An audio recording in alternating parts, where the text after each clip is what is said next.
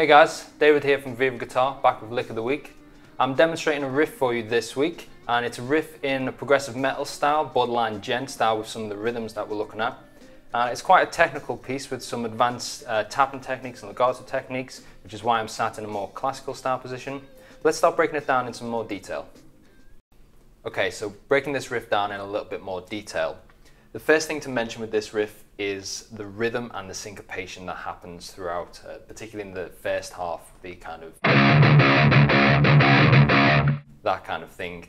Now, for this kind of riff, you might want to try and break down the individual beats and subdivisions of the bar to try and figure it out, but that can be quite challenging. So an alternative approach that I would suggest is just trying to learn this kind of rhythm by feel.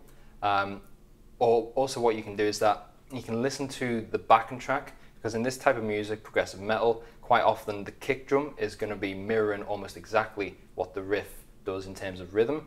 So listen to that kick drum in the backing track and really try and lock into that, because that's something that can really help you get the feel of it and learn this kind of riff by feel. Another thing to note about the riff is that we have quite a few odd time signature changes. So the main theme, this kind of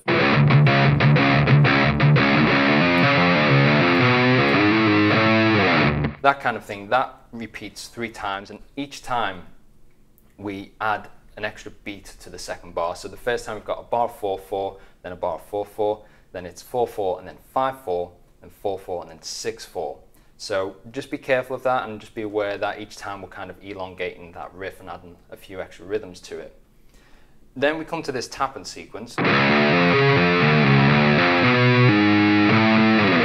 Now, technically we're using a Phrygian Dominant scale, which is the 5th mode of the harmonic minor scale. But essentially what we're doing is we're playing the open 6th string, hammering onto the 1st fret, then to the 4th, then tapping onto the 12th fret on the same string, and then we flow that all the way back down in the same way. Then we do the same thing back up again, but tap on the 10th fret instead.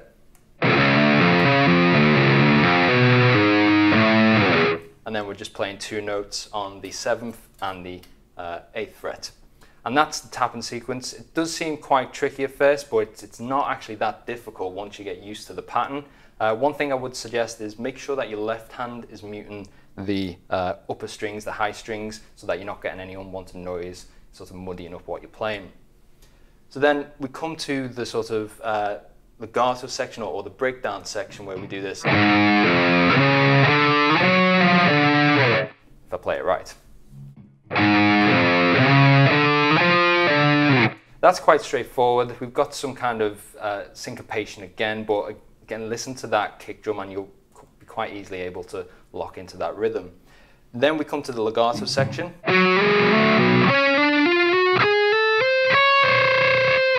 Again, this is fairly straightforward in terms of the pattern. We're not doing anything too complicated. One thing I'd suggest for this is if you're new to legato especially, make sure that you're practicing it really slowly and that you're trying to get each note ringing out nice and clearly. So make sure every note is coming out nice and clear before you start trying to do the whole thing up to speed. Then we kind of finish the riff off with this nice, well, depending on your taste, nice semitone kind of jar and clash. It's a nice little bit of dissonance that kind of adds a bit of suspense. And then to finish the whole thing off, we just play an augmented 5th chord on E and use the volume control to rapidly fade it in and out until it fades out completely. Just again adds a nice bit of suspense because it's quite a dissonant riff. It's quite sort of demonic, you could kind of say. So doing that kind of chord at the end just finishes off quite nicely. So let's play through this riff a little bit slower.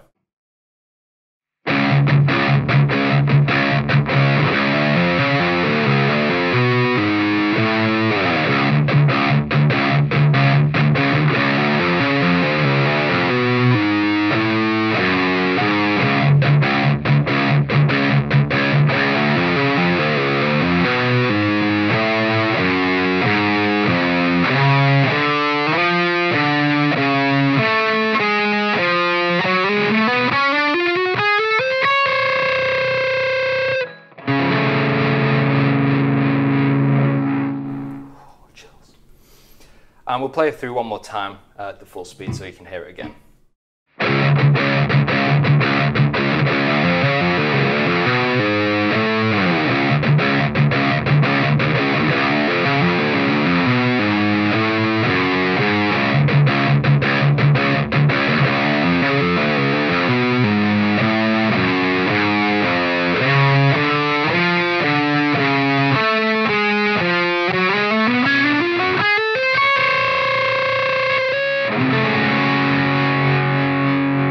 That last chord should technically sound like this. So make sure you get it right. So that's it for this video. Thanks very much for watching. Tune in next week for another lick of the week.